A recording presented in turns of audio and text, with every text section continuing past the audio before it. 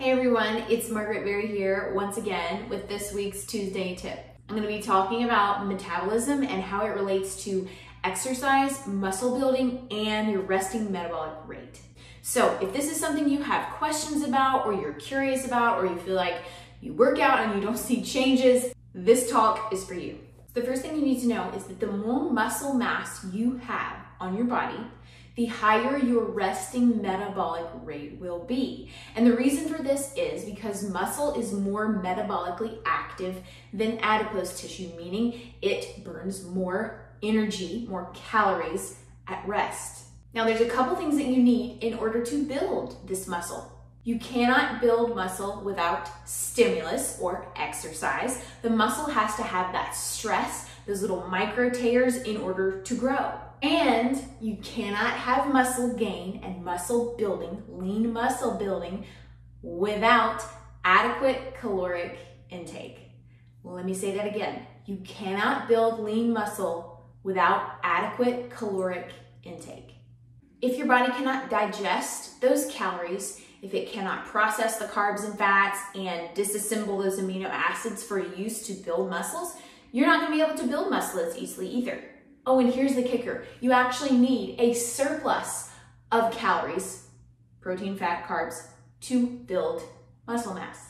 And if you're not eating enough calories and you're exercising, you're still working out, but you're not eating enough, you're actually burning your own muscles, your own tissue for fuel. More on that in a little bit. So if you're working out a lot and you're not eating enough to compensate for it, you're lowering your metabolism twofold.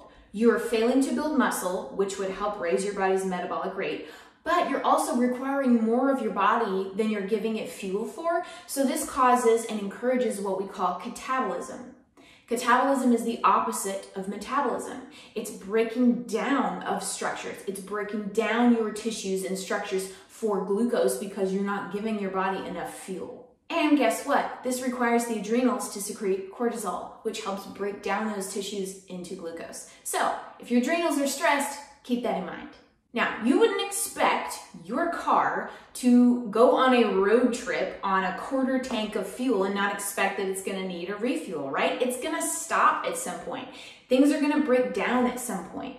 The fact is, if you're not fueling your body appropriately, your body's not going to prioritize muscle building. It always prioritizes survival. Your body's not going to prioritize good sleep. It's going to prioritize survival. Your body's not going to prioritize fertility and reproduction.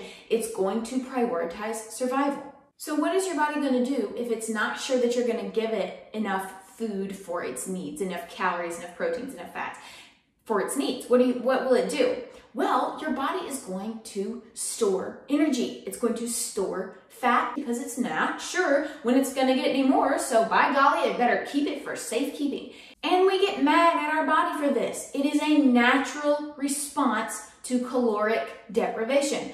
You're not sure, your body's not sure when its next meal is going to be there. So by golly, it's going to hold on to what you just gave it as hard as it can. The next question that people ask me is, well, how much am I supposed to eat? How many calories am I supposed to eat for my body? And a lot of it is intuitive. However, there are these little calorie counter things you can go on. You can plug in your height, your weight, your activity level, and it will kind of give you an idea of what to expect your caloric needs to be. Now, in the beginning, I was not used to eating enough, and I had no idea and no framework and no concept of what it looked like. So I did keep a closer eye on it.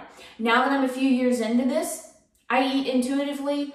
I know my body's needs, I'm very in tune with it, and occasionally I will spot check and just be like, I'm just gonna check and see how much I'm eating these days and see if it matches up with what I think my body needs right now.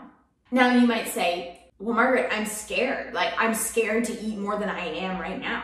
Well, I understand. I've been there. I know what it's like. It is scary. It is terrifying to start eating more when you're used to not eating very much. And yes, you might not see any changes at the very first. In fact, you may need to put on a little bit of weight. Again, why does your body put on weight? It's storing it for a reason. And for many people, the reason is they've been pushing down their metabolism and dampening it down for years with diets and caloric restriction, that when they finally give it what it needs, it's like, are you sure that I can eat and have enough food for what I need? I'm not sure yet. I'm not gonna let it go until you give me a reason to think that it's okay to let it go. Your body's very, very, very smart. And a lot of that depends on how long your metabolism has been dampened down, how long you've been working on this, how long you have been on the hamster wheel of diets. But my question for you is, what's the alternative? Is what you've been doing for the last year, the last month, the last decade, how is that working for you? How are you feeling? How is your health? How is your sleep? How are your hormones? How are you performing in your workouts? Do you have enough energy? How's your stress resilience? All of these questions can help you determine if what you've been doing is working or not. And this is a little tough love here too, but Einstein's definition of insanity is doing the same thing over and over again and expecting different results. Now, I understand. I have been there personally. I get it. I used to be on the hamster wheel of the diet, the exercise, and scared to eat too much, but also scared to work out because it might make me more hungry and I'm too scared to eat more. I was scared to eat enough to build muscle, so I just let my metabolism just get lower and lower and lower until I took the leap of faith and I did what was healthy for my body instead of what was trendy. Because those two things are not always the same. So really, the bottom line is, if you're gonna work out, you need to fuel yourself appropriately. Don't expect yourself to build muscle and see these changes from exercise if you're failing to give your body the basic building materials it needs to make muscle and promote all of these positive changes. Train well, move well, eat well. It all goes together. And if you need some help, I offer nutritional coaching one-on-one. I also offer some testing to help you determine your metabolic type, your oxidative type, your mineral status, and your metabolism. And I'd love to work with you on this. I have a link in my bio that goes to a questionnaire that you can fill out to see if I'm a good fit for you as a practitioner. And if you have any further questions on this, because I'm sure you probably do, feel free to leave any questions below. I'll be doing a live Q&A, like I said, on Instagram on Thursday night. Thanks so much for joining me this week, guys, and I'll see you next time.